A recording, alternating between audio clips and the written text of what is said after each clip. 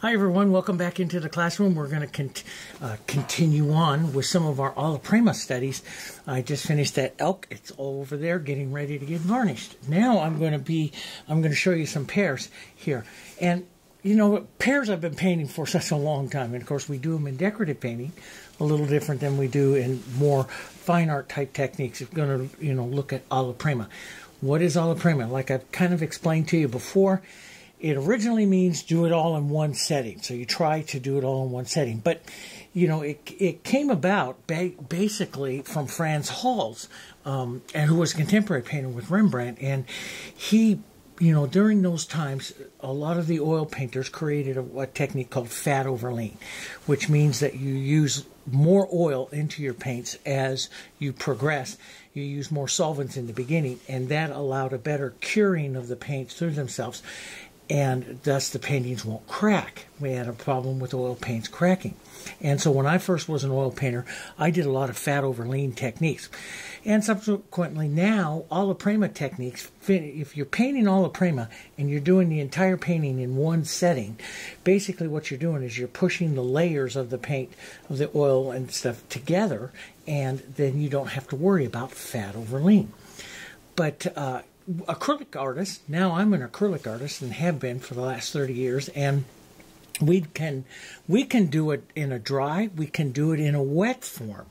Okay, I like to go back to the original meaning of do it all in one setting though, but I'm going to do it wet on wet today here with you, so you can see how you can approach it. And we're going to use that that new medium that I've been showing you all about, the Deravans, which it's just an amazing medium here.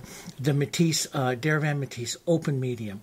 This is it here, and it has stayed wet for weeks out onto my palette. And it works really, really great. So I have my open medium here. I have a little cap of the extender medium here.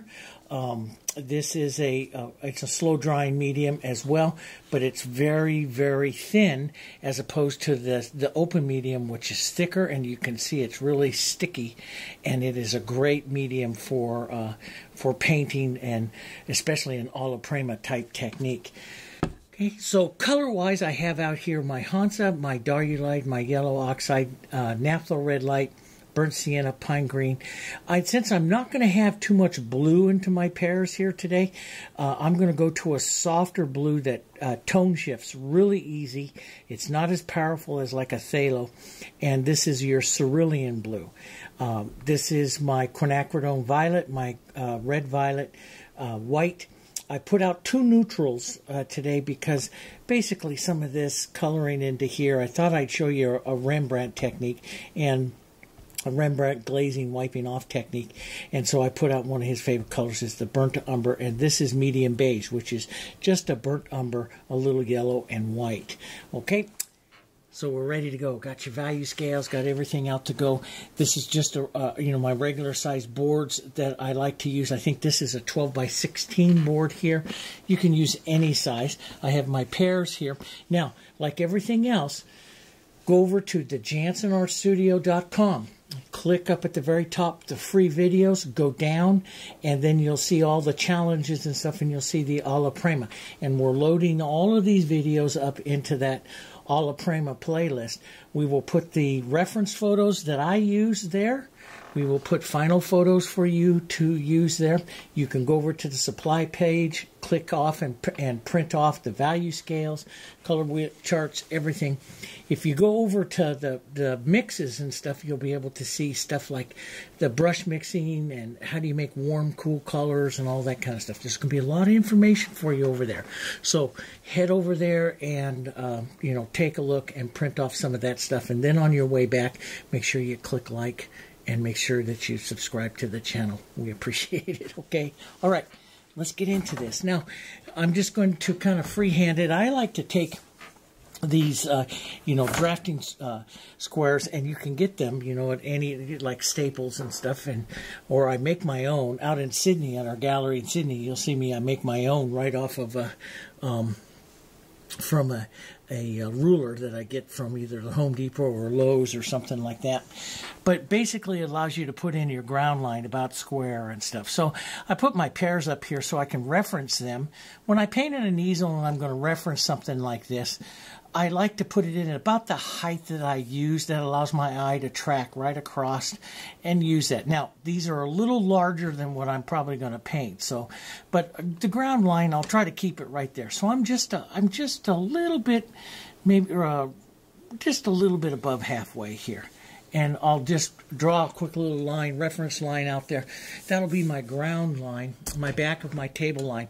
And, you know, if you want to make like a plinth or something like that, you can create a line up here in the front or whatever. But I'm just going to do a quick painting. I'm going to do it, you know, Alla Prima here so that you can get an idea for you know, for how to approach a painting like this. We're going to study the technique. You can change it, modify it, do whatever you want, modify the designs. I'm here to show you all different kinds of techniques, tonal control, teach you to see. That's what I like to do, okay? All right, so I'm going to do an original sketch out here. Now, when I'm painting, I don't have any water out. So I'm going to be painting mostly with my extender and my open medium, so the colors stay absolutely wet. So I want to preserve that and do that. But I'm just going to sketch here, and basically I like this kind of setup, and I don't want to put my, you know, that one pair, you know, do we do one pair? Do we do three? I don't like these two. I like the different shapes of them, but I don't like the two of them just kind of standing up the same. I like some of these up here. You know, they look a little different. Like you may take one that pulls here. You may pull one out there, kind of like that. I'm going to take this one. Let's just kind of draw. And basically, what I do is when I draw Pears, I start out first with the little circle. And years ago, when I first started painting, and we did it in decorative painting, we basically made a pear by putting two circles together. So, and this one will drop down maybe right about in here. So we put a smaller circle, and you put that circle together there, and you get the pear shape. And then what you can do is slowly round them together and make the tip of them smaller or larger or whatever you want to do. But basically, you can start your pear out that way. And I tend to, as again, I don't want to make these too big for us. And I tend to undersize them just a little bit when I do sketches like this. And, you know, if you're anything like me, our paintings tend to grow as we paint. You know, as you go, oh, I'm going to adjust this, and all of a sudden you've got a monster pear or a monster flower. So I tend to, when I do my original sketch, I tend to undersize it maybe just a little bit, so leave room to grow. That's what I like to do. Okay, so let's kick one out here. Let's drop this one down back behind it. We'll put that little circle there. We'll drop this. We'll do more of that little pointed one here, and drop a little pear right out there over there behind that one.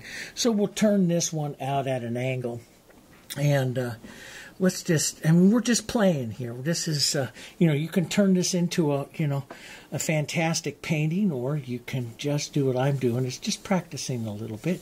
Let's push one right out. Now, let's not turn it at that angle, Dave, because then they'll look like they're two going out there like that. So let's push this one straight up a little bit more here. So I start like this, and then I just start to round it off. And maybe might even kick one further back here. If you're going to do that, do a little bit of linear perspective. Maybe draw it just slightly different, slightly smaller or something like that. This is just an idea. This one is not like we're painting, you know, a Rembrandt or something. We're just going to do an idea, okay? All right, let's go in. And I like to use small brushes like that. Now, you can use bristles. I'm using the Fusion. You can use bristle brushes. You know, this is all part of your particular technique. And the beautiful thing about painting pears and stuff like that, landscapes and everything, as opposed to painting the roses that you do so many times with me, is that you don't need to get that really refined edge.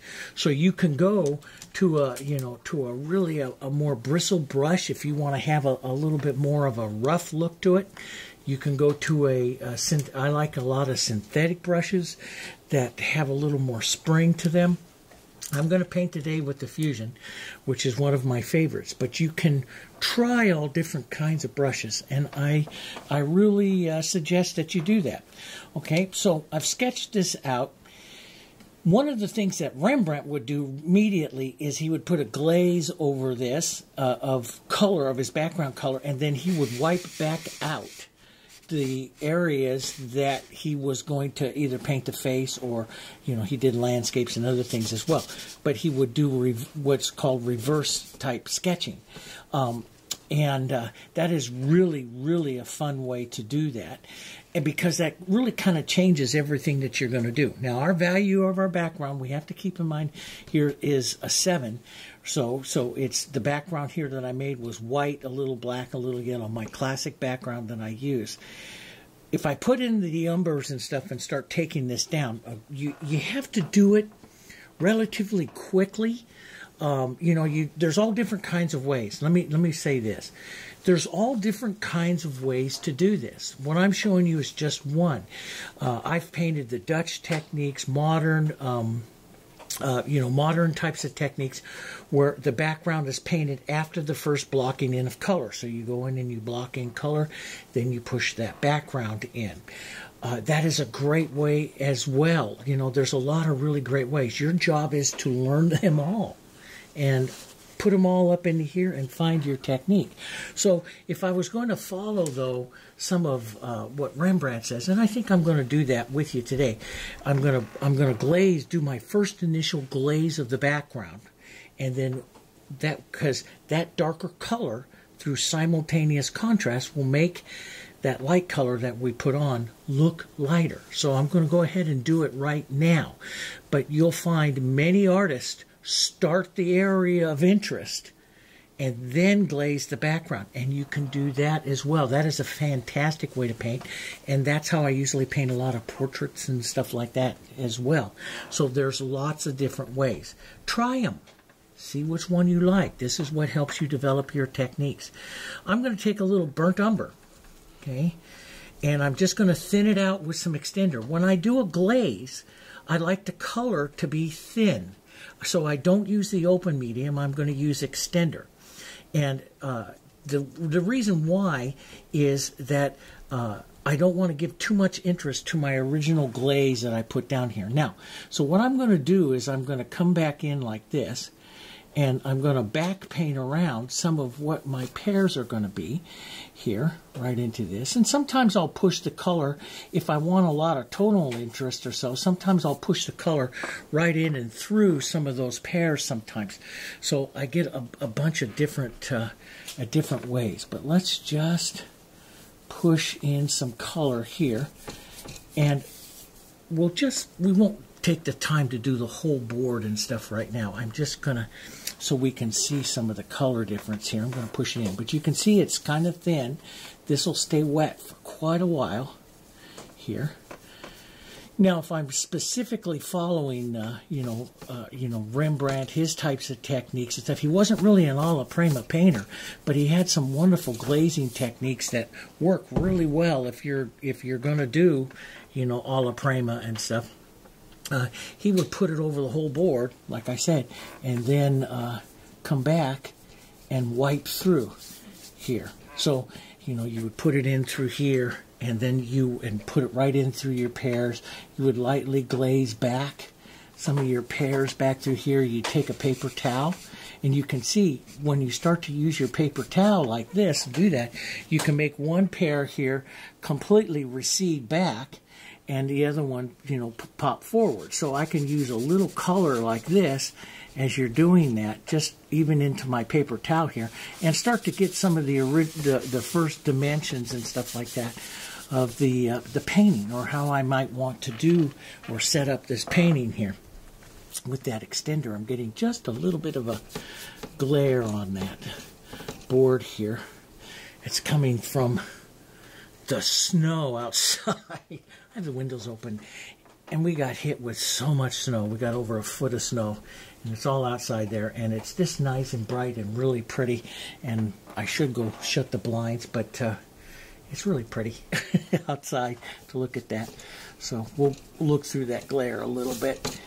Let's just put some of this on. Now, I'm eventually going to want to soften some of this out a little bit more because that is going to be too much movement and stuff in my background. But it's enough to kind of start out. And you can see right here, right now, that it's made these colors look lighter, hasn't it? See how it makes it really look quite a bit light. Now, if you are, I'm starting with the value 7 gray. If I want my pears, let's say I want to paint this really glowy, bright yellow pear right up in the front, I've got to look to that, to those layers there, and I've got to think, how can I make that yellow look brighter without having to add too much white? Because if I add white, then that yellow starts to tone down. I tried to show you that with the yellow roses that we painted. The right way to do it is you're underpainting. So instead of starting with a value 7, start your painting up with, say, a value 10, white. The white will make that yellow. The white underneath that yellow will cause it to glow even more, okay? And then you can paint your pears up on top of that, and the underpainting will stop that, okay? So it's a really good way to do that. Okay, we shut down the windows because that glare is going to bother us through the whole painting here. So we had to shut down the blinds. So all that beautiful landscape out there is gone now, right now. All right, let's come back in here and I'll put on just a little bit more. Let some of that start to, it's not tacky at all, but put it on a little heavier right around. And you can direct a little bit, for right now, direct a little bit of your light source. So we're going to have it go dark back through here, and then we'll have it go lighter into the front. And you don't have to be, I'm not going to take a whole bunch of time to make it perfect right now. I'm just going to put on some of this color so I can start seeing my light direction of where I'm going to have light. Because we're artists of light. We have to always consider where's our light and stuff here. And eventually what I want to do is work with real small little movements of the brush here as I put some of this stuff on. We'll talk about all of that. Especially later on in the series, we'll do a lot of that. So you can see a little bit of the light direction here. Now, if you want that to soften out, and you're working in layers and you want to soften it out. Let's say that you don't, you want to keep the brushwork not as expressive. Like on the elk, I left that brushwork really expressive. If you want to keep that brushwork a little softer, that's what your medium beige does here. Medium beige with this will lighten it up, but medium beige is, of course, a mixture with the burnt umber, but medium beige is also more opaque. So if you can see here, as I add medium beige, especially through my mid-tone areas, medium beige is right between a 4 and 5. It will help opaque up. So if you want to do this in steps, instead of just going right directly to the dark, like, some of the masters, the Dutch masters would be, you could take like medium beige and burnt umber and go through that first and make something a little less, let's say, a little less dark. And so, see, you can make it smoother here because your color is a little bit more opaquing. Now, you lose some of the glazing features of it, but you can see immediately you can smooth out here as opposed to here. And that's what, any time, and so when you remember with Alla Prima and with just basically everything, and I learned all of this years ago, of course, when we were doing fat over lean, and I learned how to work transparent layers of paint and opaque layers of paint. Anytime we wanted to opaque something, we head anything towards white, because white is your opaque color. White is made from all the bands of light in natural light. And so addition of that causes more reflection back up through the layers and makes things more opaque. I learned that in physics in college. That's what we studied. this light. So if I want to really make it, something up here softer and more pixie, I like lost little edges like that and to leave stuff like that. But I start to add a little bit of medium beige. So if I put some of this medium beige, and if I start to work that into here, into this, you'll see immediately I start to opaque out my umber here, and I make a softer transition, of my colors. Do you do it? Do you don't do it? Well, that's up to you. That's part of your technique. My job is to show you what happens here and not say one is any better than the other. I do both here. But if I mix this up, just brush mix this up into here, you see I get a softer expression of color, and those pears now just pop right off, right? And then I would go a little more medium beige, maybe medium beige, a little white, maybe a little bit of yellow, warmer color. If I wanted to impart, now up here where the light is, this is a piece of fabric where the light is, you'd be trying to emulate a little bit of that. And so that look, if that's what you want. I'm not so sure, because this is, by the time you get all of this in here and so much warmth in it, I may want to have some nice cools in here and maybe put in some blues or violets, or not blues, but violet colors and soft greens and stuff like that to be a little more artistic. We'll look at that, later on. But you can see that anytime you add those white colors and stuff like that, you get more opaque. But now I start to, as for myself and building my, what I want to do as far as my painting, I can quickly here work in the light source, a little bit of the light source, okay? So, like I said, some artists will do this, let me just say this, a lot of today's Alla Prima painters are what we classify ourselves as representational artists. In other words, we're using, it's kind of like between realism and impressionism, we're using impressionistic type techniques, and we don't put out a photo representation of something, but you recognize immediately what it is. And so it's representational art. It's a fantastic and fun way to paint, and there's lots of just amazing painters out there, artists out there, doing these types of techniques. So, how are you going to do it? Are you going to leave, little bits of edges here or movement? Or are you going to make it more opaque and all that kind of stuff? There's thousands of ways to do it and thousands of looks, and I go through and the creativity of the representational artists today is just really amazing, okay? And a lot of times, like I say, they will start by blocking in, say, the pears, and then do the background. Rembrandt and stuff, because it's a fantastic thing I wanted to show you. And I did that with some roses and stuff too. But you can actually physically take some of this glaze color into your pears and start the look, or the toning of the look, of these pears. So I can physically take some of this umber, push it back here into this pear, and start some of the depth, immediately start to see some of the depth in my painting, my movement of light, where I want to move light through the painting, and just by following a little bit of his technique, and maybe say, okay, here comes my shadow here, so I can say where my light is and where my shadows are, and stuff like that. Rembrandt and some of the old masters would, just wipe out, put the color over and wipe out, and it's just a fantastic way. There's a lot of different ways to do it. And there'll be some artists that'll say this is the correct way to do it. I never, as I teach you here, as I show you this, I just show you things. I don't like to say that this is the correct way to do it, because when you say that, you stop somebody's creativity. And I don't like to do that, because we all like to do things a little different.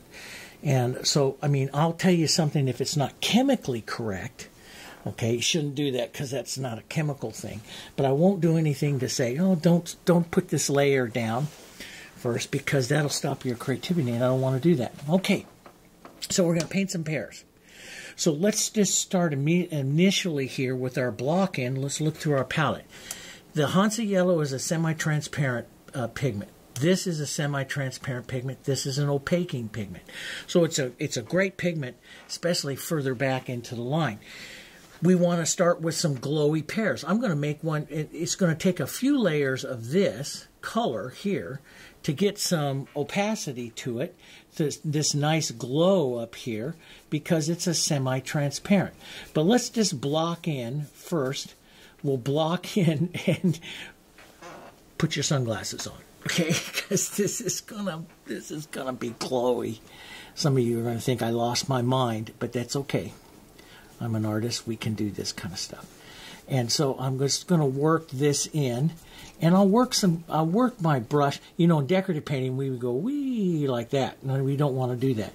In Alla Prima block painting like this, you want to work small strokes. And what you're actually doing is you're emulating those strokes where the movement of light would be.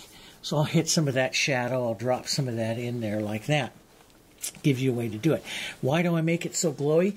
It's not going to end up that way at all. But see those initial glowy tones underneath there? That's where we're going to go. So we've got to start that pear that way. Now, you could also start Hansa yellow here and then yellow oxide and stuff down into the shadows. That's another way.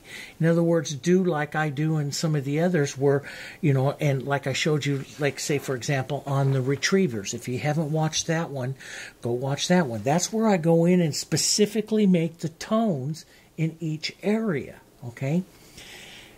That's a great way to do it, okay? But I'm not making a retriever that glows. Does that make sense?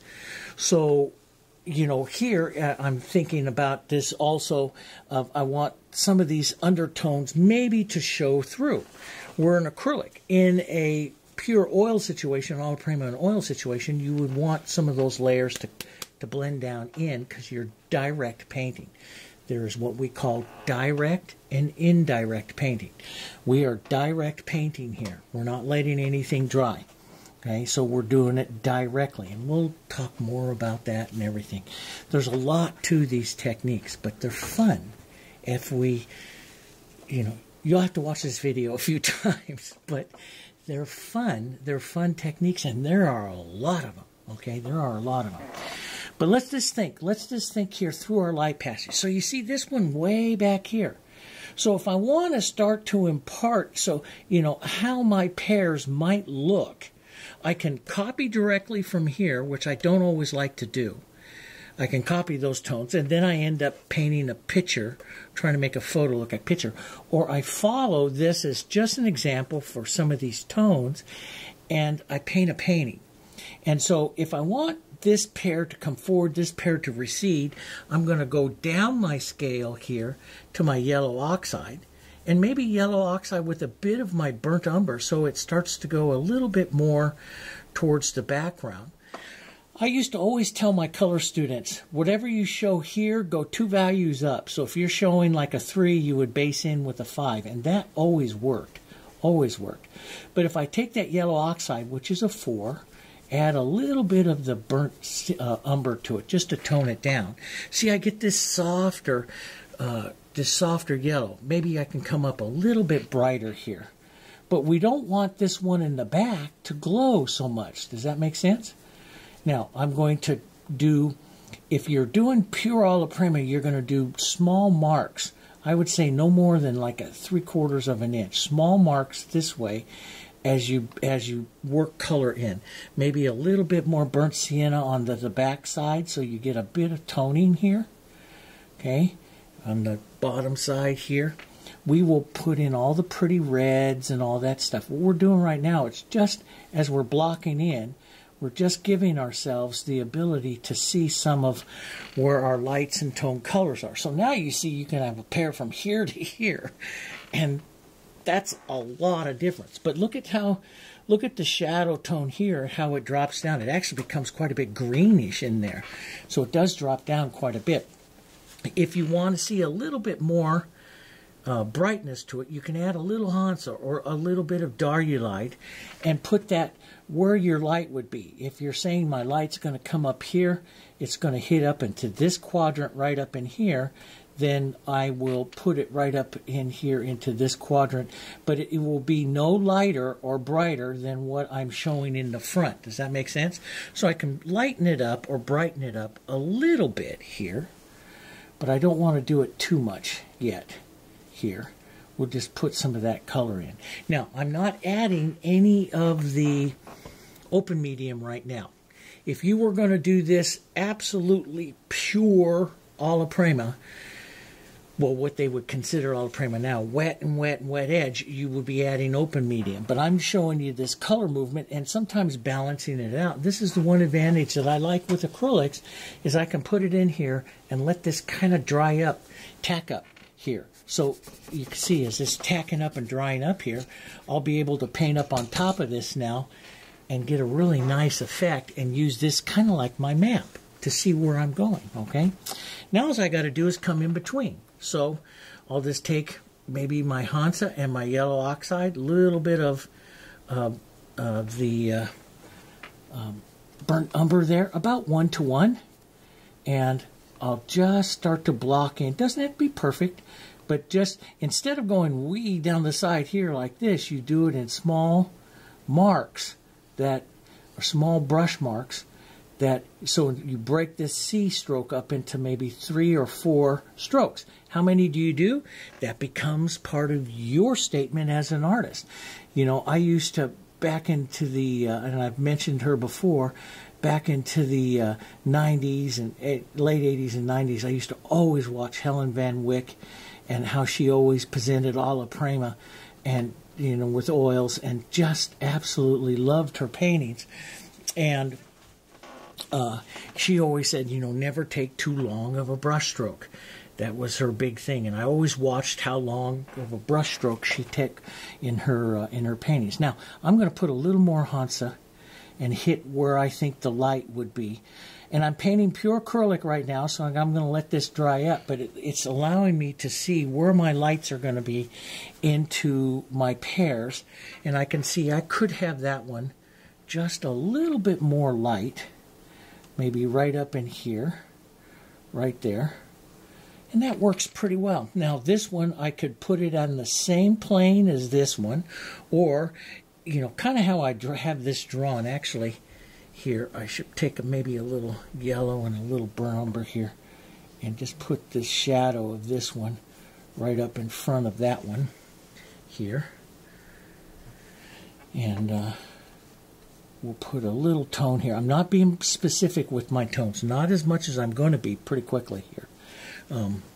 But we'll work there just so this one, the roundness of this one, comes up in front of that one. You can do that by lightening up the front pair or adding just visually right now. You don't. You're doing things here so you can help see your painting. So I'll put a little shadow right here right now to help separate those so I can visually see it. And you can do that on the other one. Doesn't have to be perfect. This is all part of the process. You know, just like I teach you when we're painting roses and stuff, you know, part of the whole process is trying to see the painting, see where you're going, making yourself a map with those 3 circles so you start to see the rose and you start to paint the rose. So you can, as you're blocking in and doing this kind of stuff here, you can kind of see where you're going to go, okay? Now, again, this is just one of many ways of doing it, okay? And I'm going to show you some other ways. So if I decide here visually, if I decide that I'm going to push this pair, where's this pair going to go? Well, then, if you want to be absolutely precise about it, you got to look to what we call linear perspective. So here's the ground line. So here's the pair where that one is. And then here's this one right here. And so you look at where this pair is on the ground line, if you put it right here, and this one should actually, if I want to keep my linear perspective a little bit better, this one should push back just a bit here. And that's better. See, when I start adding my perspective to it, it gets a little bit better. So here's the ground. So if you look at linear perspective, it's lines going back to your horizon line or here to the table line. So here, then the next pair is here. See where it touches right there? The next pair is higher yet. Now, so this pair, to make it really pretty, this pair we can put right between this one and this one, and this third, and this one here, and this one here. So here's this one. So if I paint that pair down to here, if I start it in right in here, it's at the same level as that one. If I paint it here, it's at the back level there. If I go basically right in between, kind of right where I have it drawn right in there, its table line is higher up than this one, and so it'll be right between those two. And that's kind of a good place, which means yellow oxide, maybe just a bit of the burnt sienna, the yellow oxide and just a bit of the burnt umber here.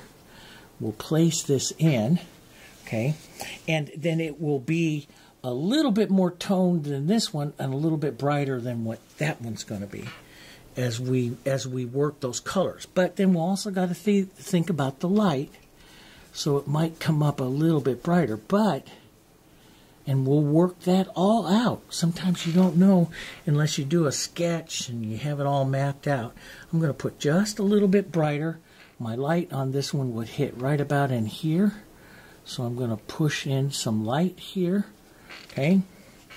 And then we'll go back to our yellow oxide, a little bit of the burnt umber. You could even add beautiful, if you really want to kill its intensity, add some of that medium beige, and that works really pretty for a softening of the pear going into the back. So we could add some medium beige back into that, and see, it makes a pretty softer color going back, on some of those edges and stuff like that, as a nice tone. It's a beautiful painting tone, especially if you have umber anywhere into your painting.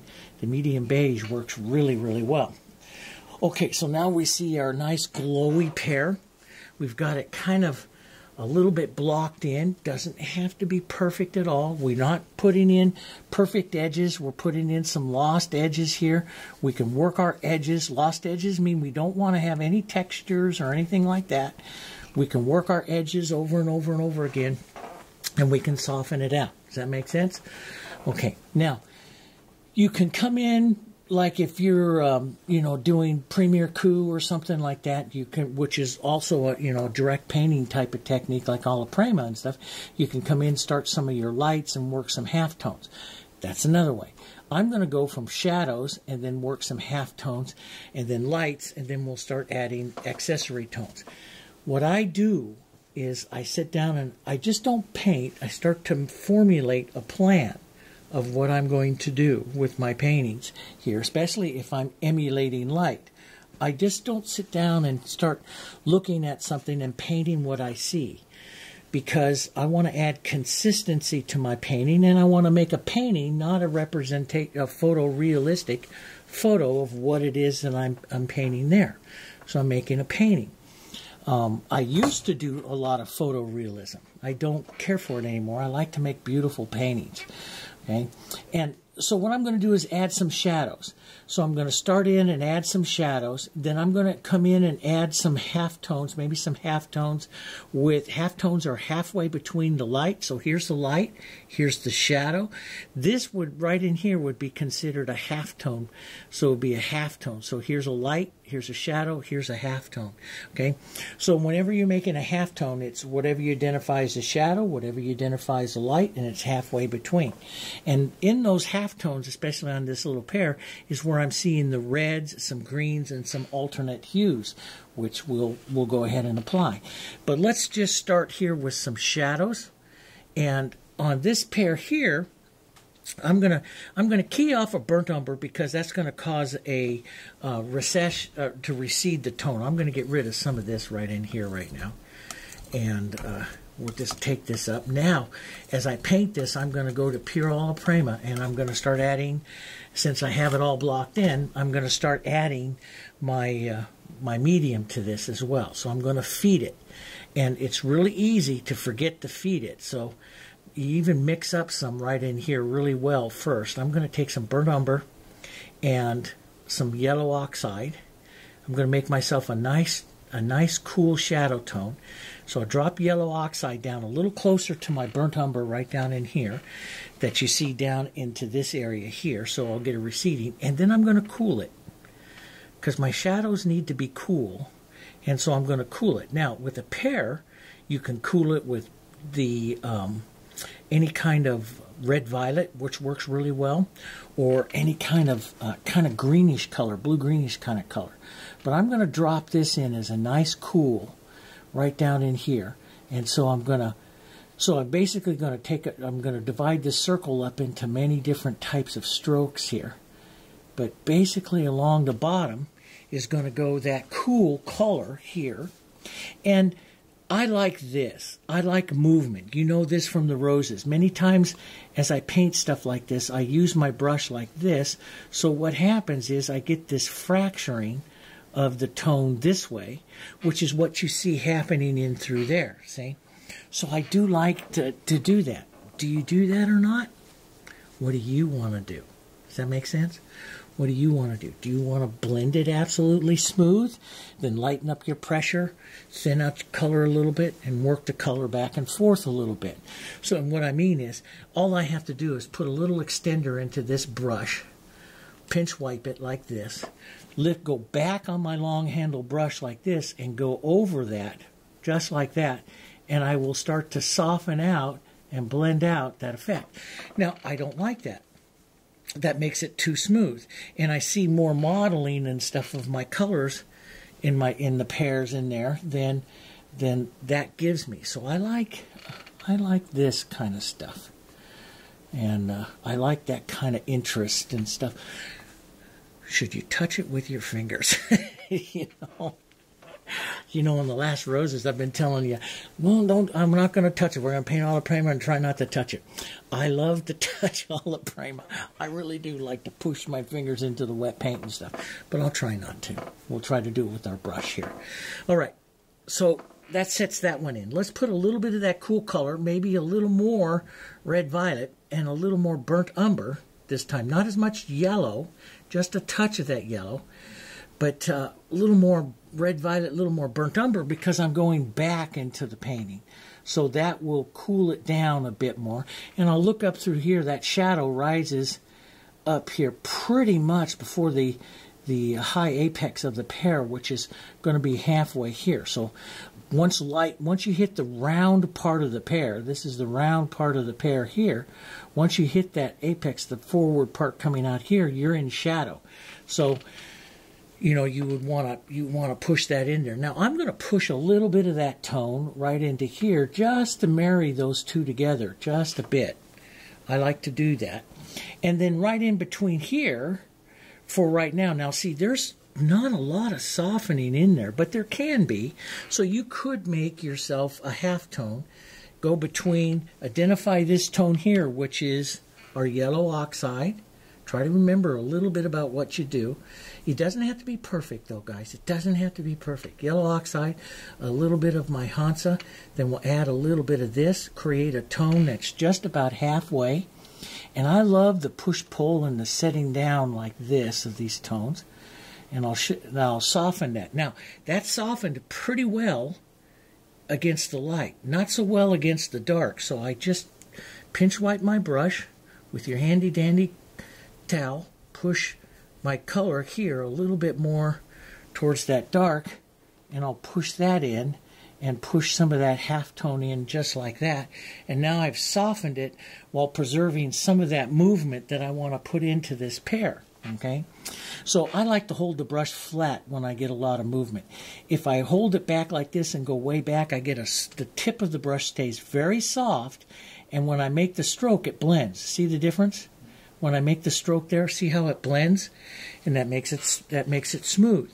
So if you hold your brush back like this and you hold it flat and you let that fusion brush drag like this, you will get a lot more brush movement, interest. If you go back on your brush, pinch wipe your brush, go back, use the soft hair and pull this way, it'll blend. Does that make sense? So if I see something here and I go, you know what, I don't like that, I want to blend a little bit, then just take a little extender into your brush, take just a bit of that dark out, put a bit of that medium, just a little bit of it in your brush, wipe it just real quick, step way back on your handle, real light with the pressure of your brush like this, and just drag it over there just a couple of times. Let the top hair of the brush do its job, and you'll soften that out. And the more yellow that I put into my brush, the softer that shadow becomes this way. And you can see you can blend that out that way. How much you're going to do, how much you want to do, that's up to you. And so, you know, in a lot of the movement, just like it is with roses and everything else, a lot of the movement is controlled by how you hold your brush. And that's one reason why I do a lot of seascapes, I do a lot of landscapes, as they're putting in different types of planes of light. There's a lot of different, you know, from your painting knife, using your palette knife or painting knife, to your brush, there's a lot of different ways to do it. And that's one of the things that I like to look at. Let's go a little darker now. Let's just go some red violet and some burnt umber here. Quite a bit more burnt umber, because that's really the color that is going to go back here. And you can see that now, that really goes back, maybe a little too much, but that really goes back. Let's marry that together, just a bit of that tone. And I will sometimes marry that tone, look for where some deep ridges are right up in here, up into this one, and push that tone right up into that area there as well. Now, I like that type of look, but you can pinch wipe your brush, take a little soft and run just a bit. See, just pinch wipe your brush, run, hold the brush down here and just run that over it just a bit like that, and push that tone a little further in together there. If I want it smoother, I pinch wipe my brush, I put that color into the tip, step back on your brush, very light pressure, and just pull, and that becomes smoother. And I don't like that quite as much because it doesn't have that mottled interest, so I like to push it through just a bit and leave some of that mottling. But you can see that. Now, how do you soften that there? Bunch of different ways, right? But you do it with a half tone. So I'm going to come in here, take a little yellow, a little bit of that color in that red, and this one right here, and we're going to push right here. We're going to push this tone right in together there like that. Now you can do a push-pull like I do there. I like that push-pull. Or you can do just pick up paint and do the pure Alla Prima, which a lot of artists do, of just the strokes. And usually when I do strokes like this, I always tell everybody, don't stroke more than like 3 times with that tone before changing it slightly on your palette, or else you'll end up with the same color everywhere. So I like to do no more than like 3 strokes. So there you can see I set that back. Now I'm going to put just a bit more of that right out in there onto that pair. So now you can see the shadows and stuff going here. As you're going back, this one, the shadow, and we're not really going to study a whole bunch of light here with this painting, give you too much and you'll be changing the channel. Give you too much information, your brain's going to explode here.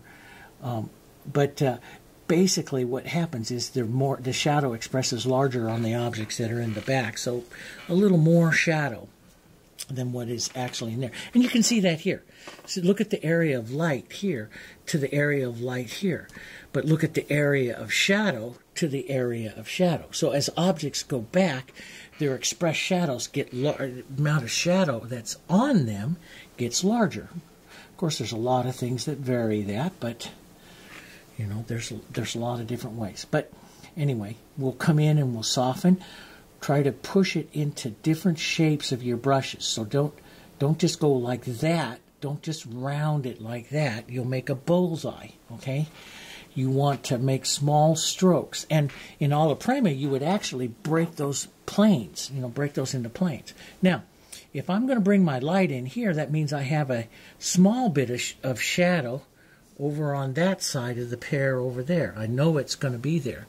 And don't forget to feed your medium. Let's just take a little bit of that shadow and push that over onto that side for right now. And then we'll take a burnt umber, a little bit of the maybe even a little medium beige into this. And if I feel my paint's too sticky, I'll grab some of the nice extender. If I feel that you know, I want to work it a little longer, I'll grab that open medium, because you'll be able to work that forever with that open medium. Let's put that on. Let's go back to some yellow oxide and just work that through here. And how you break up your strokes is all going to be part of your technique that you use. Does that make sense? Here. So there we go. We'll just break some of that up and set some of that one in. Let's go back. Let's lighten up the front. Let's go work on our primary one up here. Let's take some yellow oxide and let's go with some diarylite. We're going to start looking for some interest, some color tone interest here. So let's push some of that in. Don't forget to add that medium. I forgot to add that in there and I felt it immediately on the board. You'll feel a little bit of a drag and a slide with the open medium, which is a beautiful medium. Here, let's push some of that in there. That's going to work great. And then I'll slide right in here to a half tone. That's right between this one I push here. Let's just slide some of that in here. And I can look at doing different strokes and stuff like that. The thing is that one of the things that makes beautiful pears, or just in general beautiful painting, is the tones, the number of tones that you make. The more tones you make during your painting process here, the prettier the object starts to become. Do you see all of the little coloring and stuff that starts to happen in there? That becomes very pretty. And you'll start to, you know, bring these things together. Now, I've got some nice colors here, but I don't want to work too long here before I maybe change up. Let's go over here to some yellow oxide and a little bit of that quinacridone. That is a beautiful tone, and maybe even sometimes a little bit of the green, which happens into this pear. Look at how that grays down. That's a beautiful half tone right in through here. That's just a little bit different, see? It's just a little bit different tone. Maybe we'll get a new paper towel here. Maybe we'll come in and we'll look into here and say, okay, that could be a little bit warmer. So I like that tones right in there. That kind of is a good idea. I can see a little bit more maybe orangey type tone there. So let's grab some of our diarylite, just a little bit of that naphthol red light here. Let's make a warm tone. And to the orange, add some medium to it. Don't forget to add your medium to it here. Okay. Now if you want it to gray, that's your green. Add a little bit of green. Now see how the green grays that down. You see that green just does a nice job of graying all of that down. That's a little too much, but it does a nice job of it here. That's a beautiful tone. All these are beautiful tones here onto the pear. And let's just think about little. Let's use that little and maybe a little bit more oranges right into there. That's a pretty tone. See, it's different than that one, and softer and warmer than that other tone we put on there. That's where the beauty really starts to come.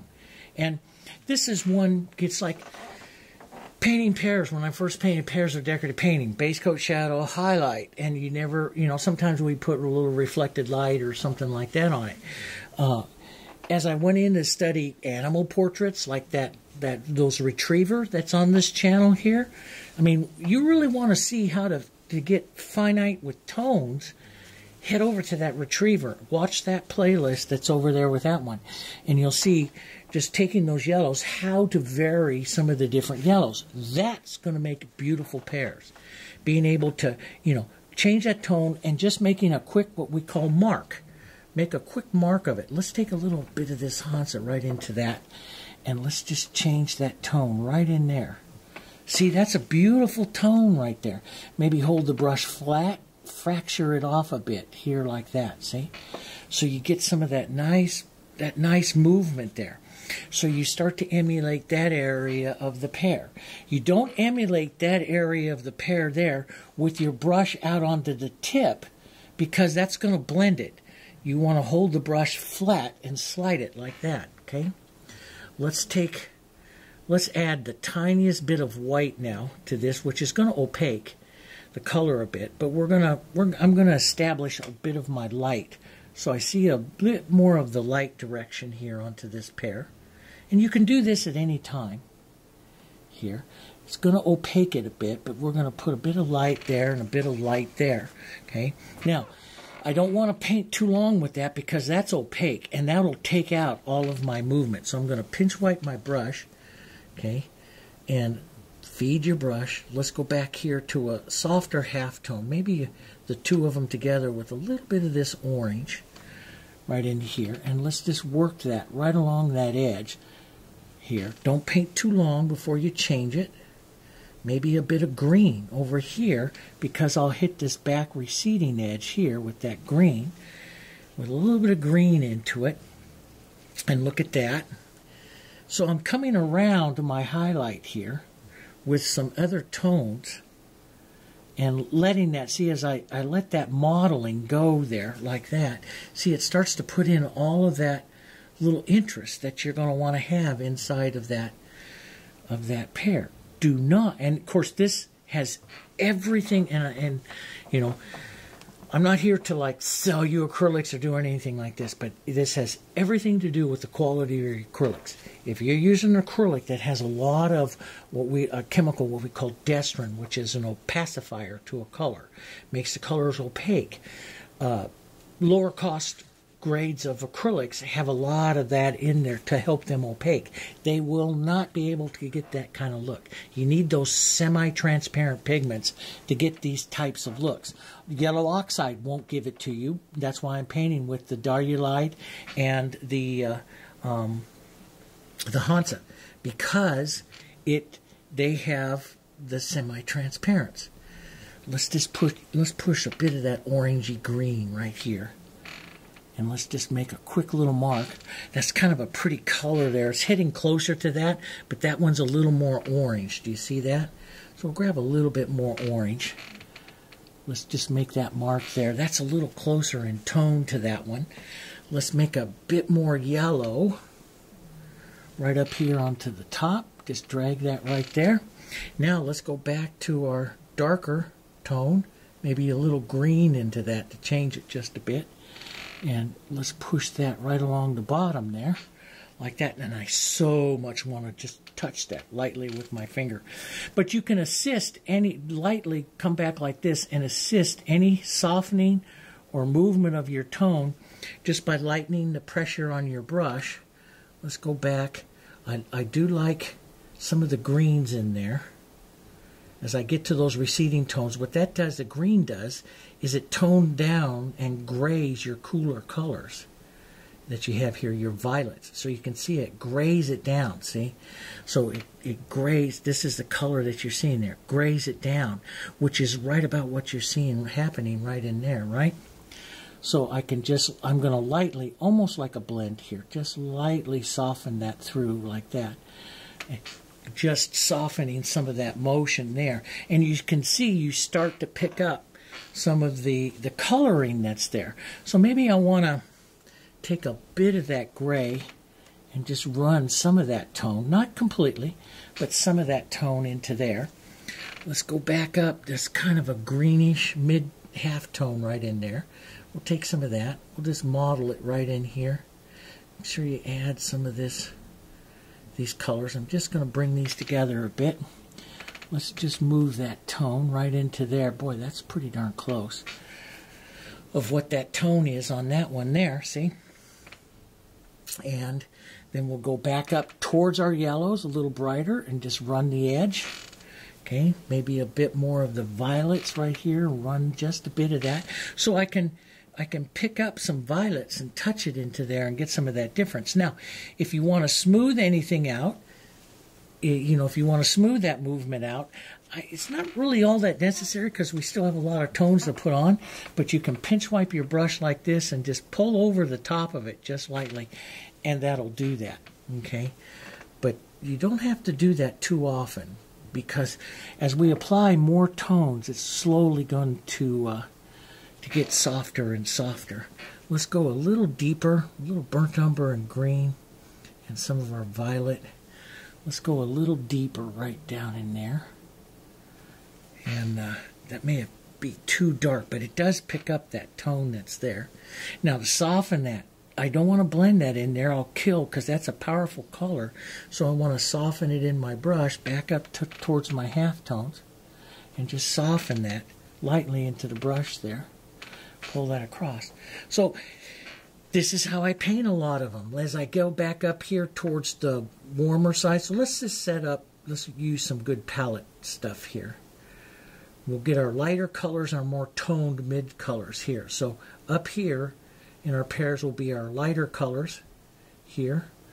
The haunces, the diarylides, and the whites. Okay, you've got to be really careful with white. You don't want to drag it all over this pear, or you will lose the glow of that pear. Does that make sense? And look at how this is starting to look like that glow. We could use a little more Hansa working around the top part of the pear here. Now, I'm going to just deposit some paint. Sometimes with in my opaque areas, I like paint. I like to pull some paint down into those areas there. So I like that paint. Now, I've got to soften that. Okay, and I'm looking at this, and can you kind of see like a plane that you can take right like that? So if I put that kind of greenish, maybe a little bit of my shadow tone, kind of those together like that, set this brush down in here and work kind of that plane just a bit, I will start that plane. Now, as I rise up on my brush, that's going to make the stroke softer. Does that make sense? Because I'm using more of the tip instead of down there by the ferrule. Down there by the ferrule, right down the ferrules where the brush is the stiffest. Up here is where the brush is the softest. So you rotate the brush. This is why we create these fusions. I rotate the brush down here to grab interest, up like this to do a softening of the stroke that way. See?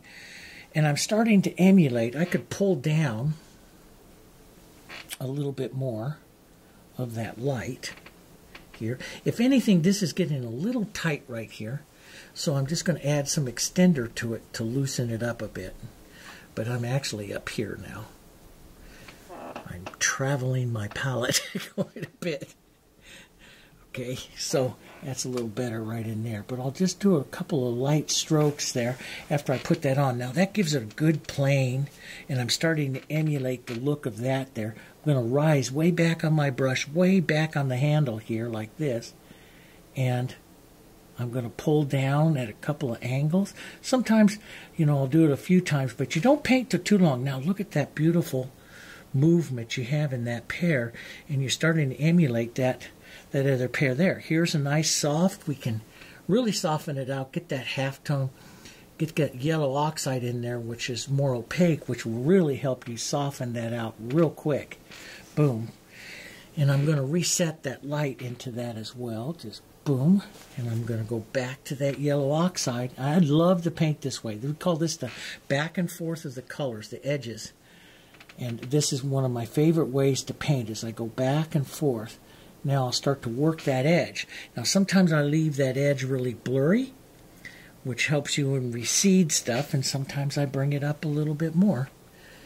You know, there's all kinds of ways, all kinds of fun ways. There's a little bit of that kind of modeling color in there. So you can see I tap and roll the brush to get some more movement in there. Let's take a bit of our quinacridone and a bit of our red right into some of that dark. Let's put it into the brush like that. Hold this down like this and push and pull that right in there like that. We want to create that modeling of color area into that pear there. And I'm going to pinch wipe my brush. I'm going to come back up here with a bit of orange, because I see the orange in there too. So a bit of the orange here, softer, just a little bit into the brush. And I'm just going to hit the edges of that. Tap the brush. See, I just took one stroke. Put a little yellow, change the color a bit, tap the brush. And work this color, change the tone slightly. Hit it there. maybe I can soften that just a little bit more. I'm going to step way back on my brush, just pull through just a bit. If I want to really soften it, I step back and pull through. Now you see the modeling that you're creating here. Now get rid of that line there. You see a little yellow? See a little light? Let's put a little bit of that light in there and just take a quick little mark, and we soften the edge of that, and now just quick little touches. You get this beautiful modeling here of those colors, and you start to emulate what's happening in there. Does that make sense? It is really fun. Now, here's the other thing. I'm slowing this down and showing you a lot of brush techniques. A lot of times when artists are painting the Alla Prima direct, they'll squint down, and we would blend this area right here to a tone, basically, and strike the tone. You try to work very fast. But you can see here with the acrylics, even doing it this way, I can get a really nice look, and I can build my light back up here again. But I can build a really nice look to your painting here by just looking at the tones and how I hold my brush and everything. And when I started to paint like this years ago, I started to also do this on roses too, and other things. So I'll put some light, and then I'm heading to the shadow, so I'm going to get that shadow, change the tone a little bit. Let's put a little bit of that red right in there, because I see just a bit of that. I'm going to step back and do a softening stroke, because that's a receding edge. I want it a little softer than what I see going on in there. That's a personal artistic choice. It's not one way correct or not. And just put a little bit of that orange up there in the front. It's a bit much, so I'll go switch over to my yellows here. Let's just touch a little yellow onto the edges of it. Sometimes I'll push it there and take a bit of that out. Now I want to soften right there, so I'm going to go back to my halftones, maybe a little bit of green into that here. Just soften that edge. And right back down in here, some of the yellows on my brush, and pull through. So if I want to really soften, I lighten the pressure, step back here, and just do a softening mark that way. If I want to get more interest, then I don't. So how much you're going to leave in there is all going to be up to you. Now in the front pair, you can do more defining of the edges here too. You can build out those edges a little bit more, okay? That's all up to you. I'm going to express a bit more light back up in here onto the pear, so I'm going to hit my light here again. Here, push in some more paint. Sometimes when you're painting like this, you have to do this 2, 3, 4 times, but you see a larger area of about a value 7 or so yellow right in there. And I might even hit a little yellow oxide in here. Just a bit more into that. But this is where I like to build paint, build paint, build paint here. Model it down here. And put some of that shadow tone in there. If it starts to drag too much on your palette, thin it out with some extender. Does that make sense? I've got a little bit of a kind of a reddish mixed up into that green. I just do that real quick and start to grab that. Boom. Right in there. Okay.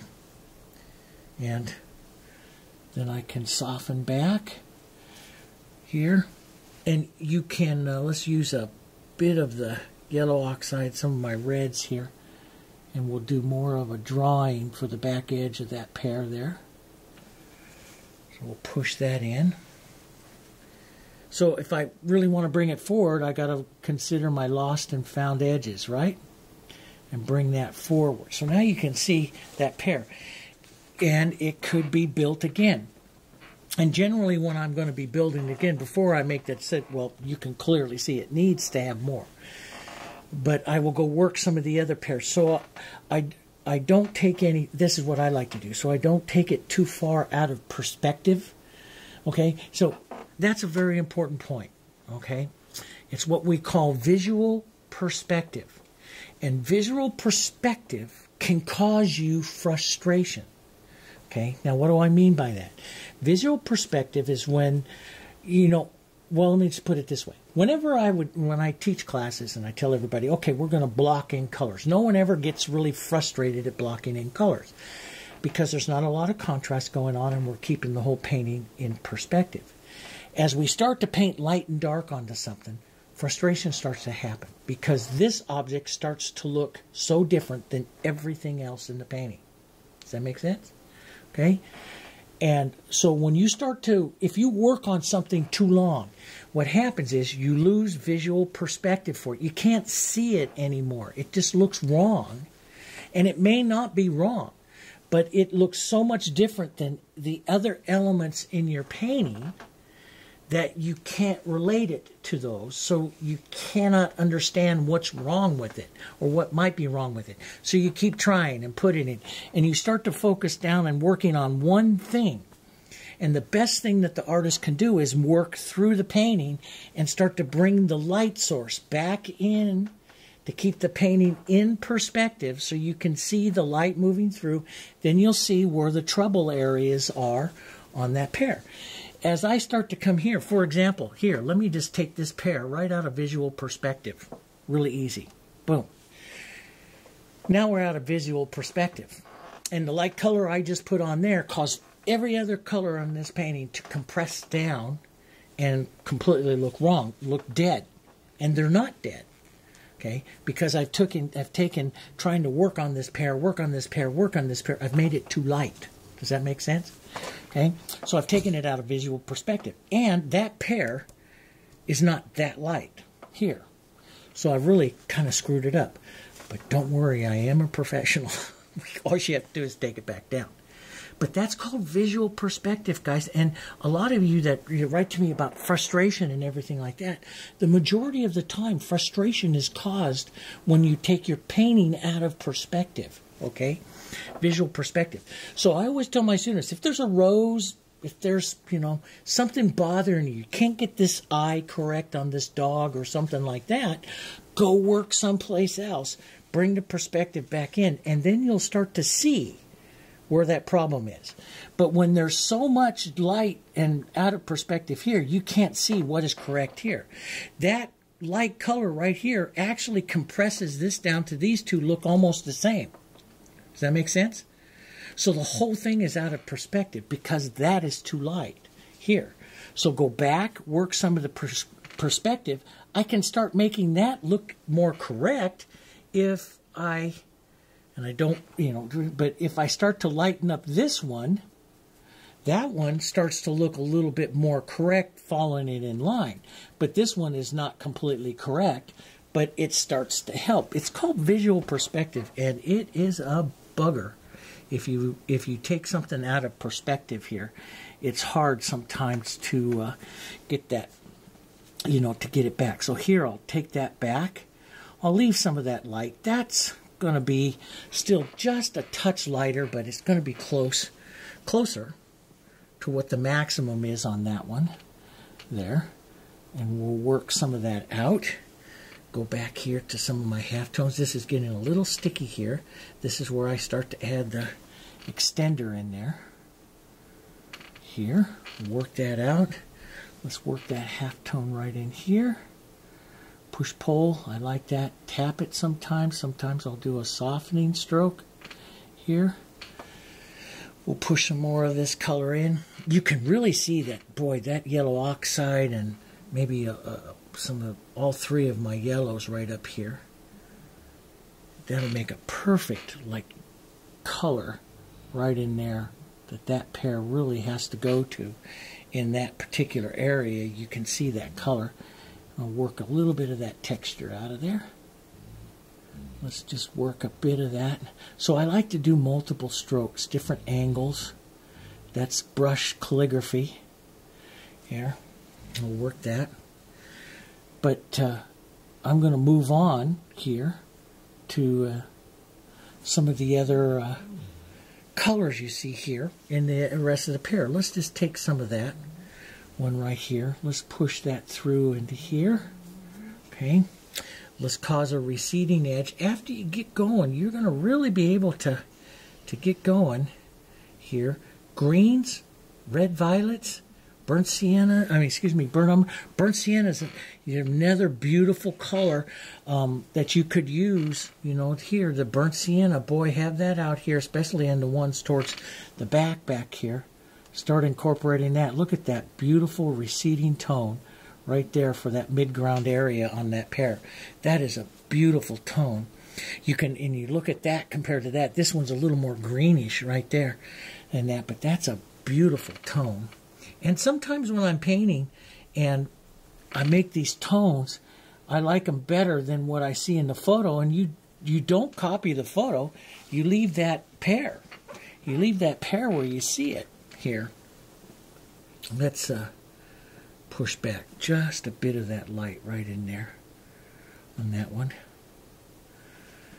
Sometimes you build up paint, and it gets, you know, when you put a light color on, it kind of disappears. Does that ever happen to you? Happens to me a lot. But that's just the paint eating it up, all the paint that's there. And that's the beautiful thing about acrylics. I can just let that tack up for, you know, 10 minutes or so here, and then I can lay the next colors on a lot easier. When I used to paint in oils, it just got me so frustrated here. And so we'll just lay in a little bit of the light here, like that. Here, a little bit of that light, and you can see, that's what I wanted to show you guys here. You can see how you go about painting that pear, and, you know, are you going to leave it really mottled, or are you going to take this nice softening stroke right up here? How much of that yellow you going to leave showing there? You know, I love that type of movement into the pear. That's what you see in there, see? And you do it by the different types of stroke that you use. Don't always use the softening stroke. And so it is really, really important for your brush. You know, the brush that you use with this, and of course the quality of the color, but the brush that you use. Now, you don't see any reflected light in there, and that's something that I do like to add to my paintings. So I did years of light study and stuff. I do like to add those, but I don't necessarily do it right away here. But let's bring this other one back here into the light. So we'll grab some of this light here. We'll push this one back into place here. See that edge there of that light. And so a lot of times I don't worry too much about the shape of my pears. I start to get the tones in where I like it, and the modeling in where I like it. So you see how I push it down flat and then a softening stroke. So a softening stroke or a pushing down and getting that modeling interest stroke. See the difference in there like that? And then I can do a softening stroke in over that if I want. You just lose absolutely everything I did earlier, so you got to be kind of careful there. But it's kind of fun. You know, if you really want to practice, which all of us should be practicing, right? You really want to practice, put out some of these pear shapes, and it's going to take practice. Start practicing how you're holding your brush and how you're moving your brush, and that's going to be very, very important as we go to seascapes and some of the other things, how we make waves, and that's why I'm always telling you guys, we need to do seascapes. You want to paint good roses. You know, a lot of you like the roses and stuff that I paint. You want to paint beautiful roses, you need to practice your brush movements. And that best way to practice that is to come from other styles, other things, so that you see the brush and you see the colors and you see everything moving in different ways. You know, that's the best way. Let's do a nice shadowing stroke, shaping stroke right down here like that. Let's put a little half-tone softened yellow oxide, half-tone, right down that edge there. Push that in a bit. Let's do a softening stroke. Pitch wipe the brush, lay it real soft, and just pull down. And I'll soften that out. Let's just get rid of that edge there. We can push through like that.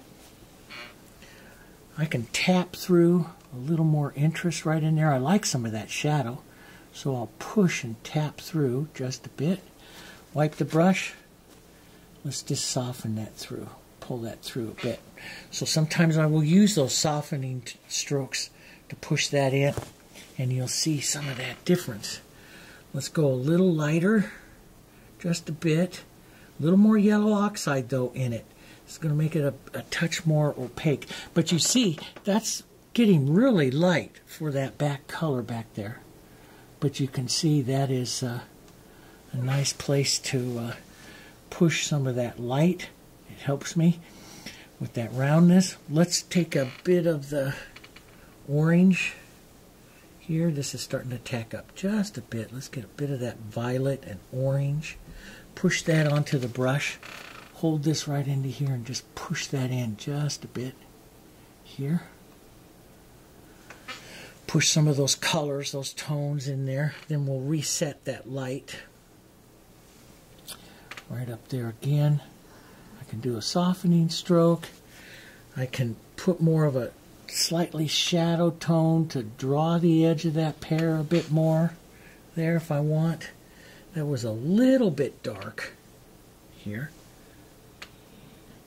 So we'll push that in. Do a little bit of manipulation of some of those tones out there like that. And I really like the paintings when I start to move faster, because then I don't play in it quite as much. And I really, really want to just go with my finger on that. You know, sometimes, because the finger, can I show you without you biting my head off that I swore I wouldn't touch it? See, something like this I'd use my thumb, because that would help me get a little bit of a roundness to it. See that? Just that little bit of a movement sometimes to it. I like that. So I might like come into this area here and push like that and just round it just ever so much and just a little bit. And that's what I love about it. And you know, for oils you can't be touching that kind of stuff. Acrylics like this we can do that, because they're non-toxic. You don't have to worry about it. But you know, most Alla Prima, they don't touch too much. There's a bunch of artists out there that do. I don't want to say that. There's a bunch of artists out there that do. Now, there's a lot more green in that one than I have in that one, but that's okay. Let's go back to the back one back there. Maybe we'll add some of that burnt sienna. Burnt sienna and green is a nice receding tone, you know, that works right in hand with the yellows. You can cool it off with a tiny bit of your violet or your quinacridone or your quinacridone or your red violet. So burnt sienna is nice. Let's leave that burnt sienna there, and we'll model some yellow oxide right up in here into the front of it. This one won't get as much, you won't visually see as much movement and stuff into these tones, because if you go put in a tremendous amount of movement into the tones, you're going to bring it forward. So you keep all of your tones softer, more compressed, and closer together, and that will cause it to recede. So back ones here, you want to just kind of paint the impression of them. Now let's take a bit of our burnt umber here. Let's even cool that little bit of green and a little bit of the green and red violet. So I add the red violet to cool it, but that's a brighter color, so I add the green to gray it. And you see you get a nice cool. We can do a little bit of negative painting here, setting that tone in here. And we can use some nice receding edges. Work your edges there to recede back. Let's take some of that right up here underneath into the shadow, right up here, right up into this area here. And you see as I make that darker, cooler color, that pear starts to come off a little bit more. It starts to look like what's happening right in there with that one here. Let's keep that darker and cooler, grayer, right up in here. Sometimes it's easier to use a bigger brush, Dave, but you'll get the idea. That's what I want to do, is I want to give you guys the idea of the painting here. And you would put your, you know, as you talk about your shadows, you have your cast shadows. Your contact shadow is right up against the edge here, so this would be the contact shadow. And the contact shadow would be right up in here, which you see. But then the cast shadow comes further out, and the cast shadow will actually get a little lighter in value. out through here. You pull some of that out wherever your cast shadow is going to be. Here. Okay. Out like that. And of course, over here on this side of this pair here, since we added this one here, you would only have a contact shadow. You won't have a cast shadow because it's up too close. So, you would probably take some of your medium beige and stuff and paint up real close, leaving just the dark for the contact shadow right up there in the very front of that. As you're working through, as you can see, you can kind of see how the pairs are coming together here, okay? As you work through here, let's just add, I'm always a big advocate for getting your light into your foreground and stuff like that as well. Let's go with our yellows and our medium beige and our lights. Now, this is where I decided, because it starts to look, what happens is I'm all in really the warm side of the color wheel here, basically into my yellows. Even the burnt umber heads over there to that side. So tossing in some auxiliary tones, and this is one that's really great for that, and it will cool it down a bit, but it's some of your grays. Now see what the grays do. Now we can play the grays in a painting like this between the lights and the darks, but the grays will start to neutralize. And physically, years ago I was a colorist, and I used to be part of the color marketing group, and we set colors for interior designers. And there was one interior designer, always loved to read his thoughts on color. His name was Malcolm Cooper, and he always talked about mushy colors. If you don't have any of those lighter grays and cool colors in there, if you get too warm, lights and darks and too warm, the whole room starts to compress down and feels heavy and mushy. And it's so true. So you get this, you start to neutralize the color just a bit and cool it just a bit, and everything starts to change. See the difference between here and here? So everything starts to change. And so that's one thing I always start to look for. If I feel my paintings are starting to get a little heavy in color, a little heavy into the look, I start tossing in some lighter, cool colors into the painting, and that always works. And I should have fed some of the medium into that, but let's just put a bit of the lights. See, that's where I like some of those lights to work up in here. Work that right up in here. Get some of that light direction in there, but you can see how that totally starts to change the whole feeling of your pears here. And you could actually go over towards accents. Let's take a little burnt sienna and a little blue and use that kind of like an accenting tone. See the blue come out right up through here like that. See the blue come out. And then you would probably want to, later on maybe touch some of that blue and stuff into your pears to carry some of that tone. But I could head just a bit more of that blue further off into other areas. Let's smooth this off just a bit so you don't think I've lost my mind here. And pull through some of that there. But you can get the idea. I don't want to take a whole bunch of time here with this, but you can get the idea here. They're great ideas here for coloring and working and all of that kind of stuff. You can see how that totally changes the whole feeling. Let's go a little blue, a little burnt umber here into the very back, cooler corner here of our painting. Back up through here. Now we'll leave some of those nice warm tones, but let's just put some of that gray or blue kind of color back in there. And that coolness totally changes the weight of the entire painting. And when I discovered that years and years ago, I was just so excited. It's just like, wow. And then the hardest thing was remembering to do it.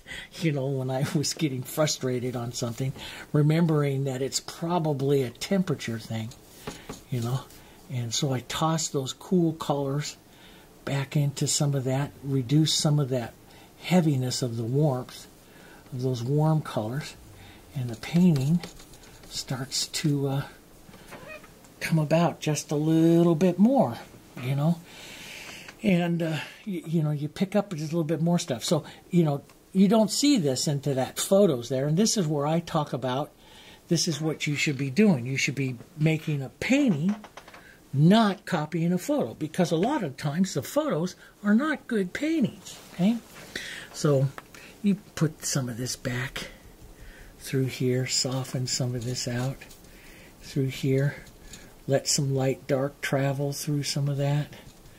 You're going to have, if you follow good lighting, you'd have a through light here, a through light, just like you see me do on a lot of the florals and stuff. The light comes up and through, you would have a through light right here. So there's all kinds of stuff. You need to study color theory to understand the light. What's going to happen with the light in your painting. You can maybe even put in a little more blue into that to really kick a nice painting that way. And, clean up your edges and do all that kind of good artistic stuff here. Let's get it a little darker over here. But you see, just adding that cooler color in here, the whole weight of everything I'm painting, the mushiness of it, the heaviness of it is starting to disappear, and the painting is becoming lighter. And this is going to allow me to really come in here now, take a little bit of my warm, my yellow oxide and my light, and really put in a nice light that would look pretty, because the light that I put on will now be warm up against a slightly more neutral, cooler color, and it'll be prettier here. So I'll add just a touch of yellow oxide into that and start my light, push my light direction in, work that across, light, tap that through. I like the modeling of color. Boy, I sure do want to just go like that. I'm really fighting that.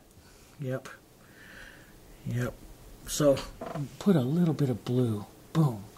See, isn't that kind of pretty? That little bit of blue in there. Just let some of that come out. Don't put it everywhere. Just let some of that come out into your grays, into some of this coloring. And that nice, warm, cool will work around our cast shadows there a bit. We'll have to redo the cast shadows and do all that stuff. But that's just kind of pretty. But this is what I also talk about, keeping it in perspective. See how adding these lights and these cools now at this part of the painting is changing everything about everything that we're doing, right? It's making everything a little different. And you'll be able to see maybe some of the problems in some of your pears or something like that as you put some of this, some of these colors on. And then you can come back and rework. And, I will, a lot of times, now that I have that, I'll come and do a little bit of clean up here on the edge of this pear, like the edge of this pear. I'll start to clean up and refine my edges here. Let's take a nice light yellow here and add some of that. Don't forget to feed that open medium. It'll bite you and dry on you if you forget too much here. And build that up a bit more. Let's build that yellows up a bit more. It's amazing. I do love to get textures into them though, and really make them pretty. Start to get those textures. I feel that one kind of pulls down, so that's where I start to find some of the shapes. I start to look at the pear, you start to stare at it for a little bit and find some of you can kind of feel like the motion of it. Feel like boom, like that boom, just coming down here. Let's go a little bit orange, a little bit brown and orange. Reset that again. Go back into a little more yellow, but the center pear here I'll paint many times. Now it all depends though, there's times where here I'm doing it a little bit detailed, but I wanted to show you a little bit detailed. If I'm doing a real fast Alla Prima, man, I would just, paint the tones and you do it a little differently, just real quick. But here we're doing a little bit softer job because some of my students really want to see a little more detailed to it. That's what they told me in our online forums, when I paint the pears, they want to see a little bit more. So go ahead, put the pressure on me to do a better job.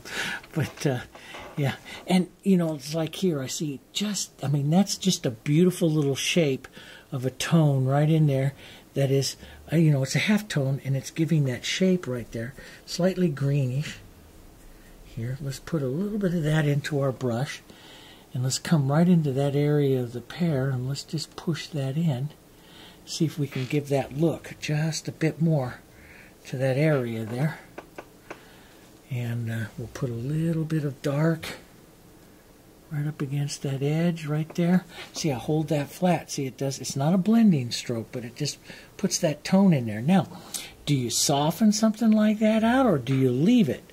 You know, that becomes part of your technique. You know, do you soften it or do you leave it? Do you put a little halftone? How much are you going to do? You know, are you going to leave a little more red here and there? That becomes part of your, you know, your technique. But you can see it, and I can work my edges here. I can refine my edges. Some of you might want to have super smooth edges to your pears, especially up here in the front. Some of you might want to leave it a little bit more painterly. You know, you have fun little things here that, you know, put on the front of the pear here like that, and you know, then you're going to have a little stem and stuff like that that you're going to drop into. That wasn't good. Boy, howdy, Dave. Can I have a do-over on that one? That was a little too casual there. Yeah, boy, howdy. Well, let's just take some of that out. We'll use some of that removal medium and take some of that out there for just a minute. Wow, that was a little too quick. We'll just round that back up here. Start to make that look part of the pear here. A bit, blur that edge a bit. Always say, if it doesn't look like it fits into there, just blur it up a bit, okay? So, and you can work that, and, you know, and it's up to you how much to do. So you'd fit all your pears in. This would be the technique that you would do, and you'd fit all your pears in. Drop that one into in position, rework all of these again, coming back through.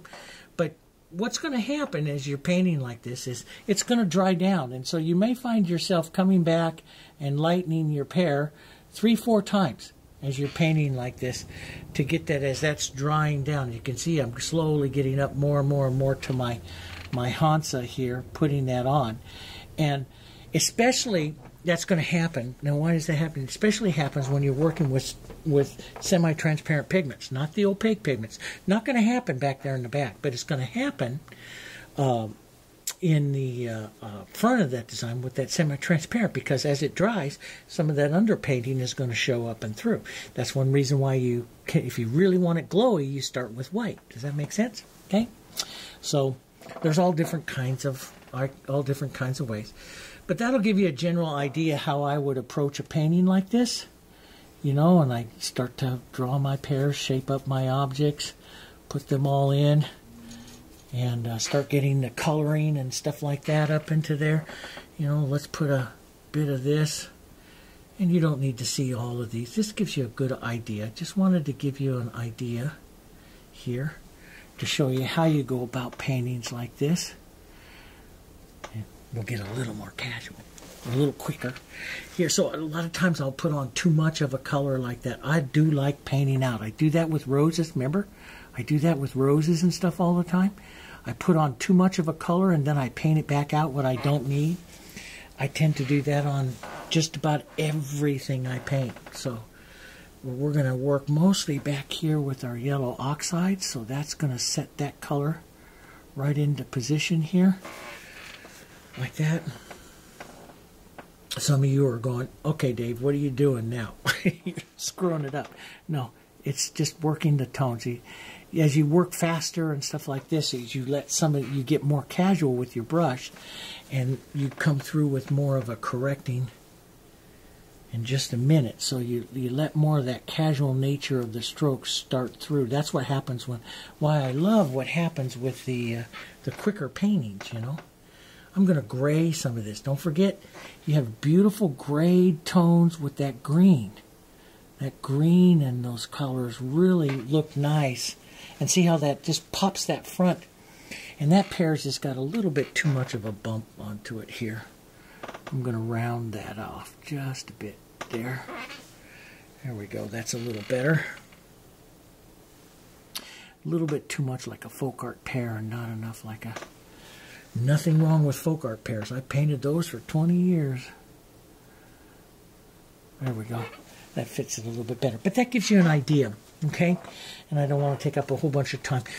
I wanted to slow down, show you a little bit about this type of process. There's other tone, pure tone painting that you'll see with like the Retrievers and some of the others, where I go in and make that specific tone, strike the tone, go in, make the next tone, strike the tone. But you have this time where I come in and I create movement like that, and you can see that movement into the Pears, and then you really see how it changes when you start adding some of those cool colors, okay? And then you can paint all your Pears like that and drop them all in. But that's basically the technique. As you move further back in the design, you get to, let's say you do less. This is the main important. This is the queen of rose. This is the center of interest.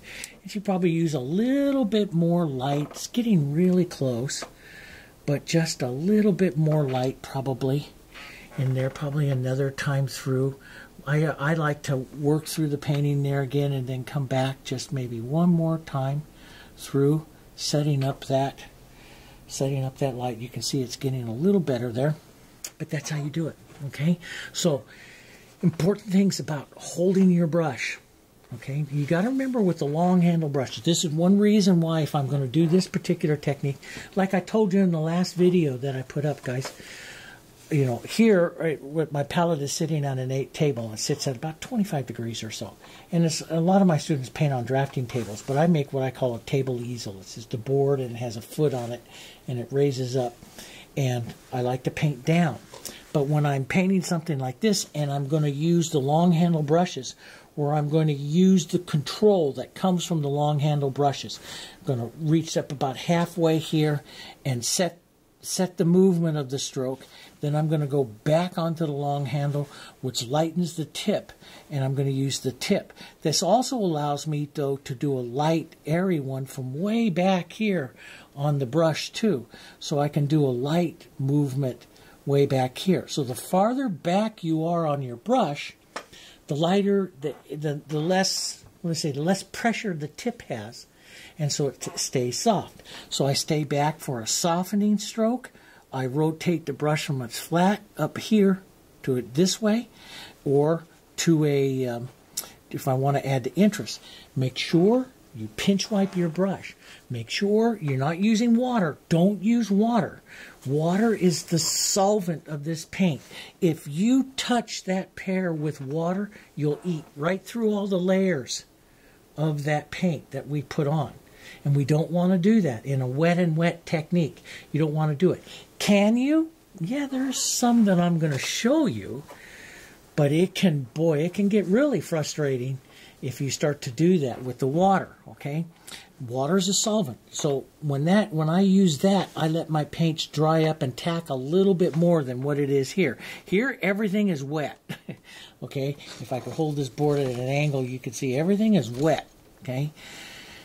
And so I want to be careful what I do with that wetness. I want to control that technique a little bit more with how much how much moisture I'm using, and I'm really, really careful with the water, because water is the pure solvent of the paint, and you'll destroy the entire look of your painting by getting water in there. You know, when you're working a wet on wet Alla Prima technique like this, you don't want to have that. So I'll just soften this out a little bit, but you get an idea here. You can have some fun. Go paint yourself a dozen Pears. You know, go to your studio and practice this technique 1,000 times, 1,000 Pears. It's going to take a little bit to learn how to hold the brush a little different. You know, as you get down into here, take some of these yellows. I mean, if you want to, there's just so much stuff I want to show you guys. But if you get, you know, I could have you here all day. you know. But hey, Dave paints an 8-hour YouTube video, you know. But you take some of this, if you're looking at the real artistic part of it, and you splash some of those colors out there. That's what some of the Impressionist painters, 19th century Impressionist painters did. Look at that color harmony that comes through here. So you might even take like this real cool area right here and splash a little bit of that. Boy, I do want to touch that so bad. This, take a little extender here and just move through that. Just a touch here. But look at that other, see the warm and cool tones. Look at what that adds into your ground. There's great things here. So as you get done, take some of those pear colors, work those into your grounds. You can if you introduce another color back here, like say I'm going to come in here and spot the color just maybe a little bit more of a blue, and let's tone that blue down, maybe a touch of our, see the naphtha red light is close enough to an orange that it grays that blue down here.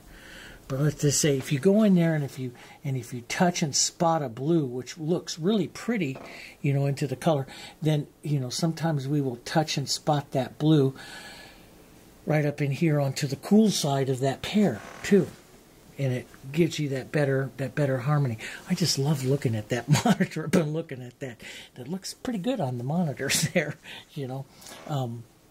But make sure you get up, get back, look at it. Don't get up here like this and judge it all. Step back, because as you're painting Alla Prima, how much difference you leave in those strokes gets into that thing we always talk about, optical blending, okay?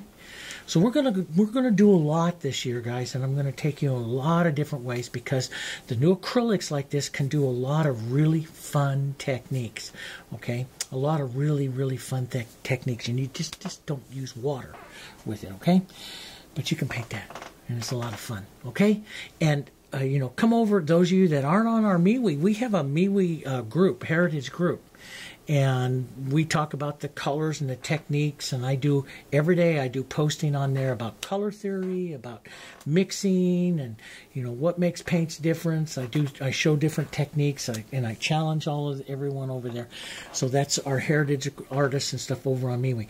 If you go over to the Jansen Art Studio, you hit the contact page, you'll see links to all of our social media, where we are everywhere across the social media networks, and we use MeWe for our conversations, just about what's all happening here inside our YouTubes and stuff like that. And you can post photos and all that kind of stuff. So go over there. Okay? All right. We'll do some more, and I'll see you on the next one.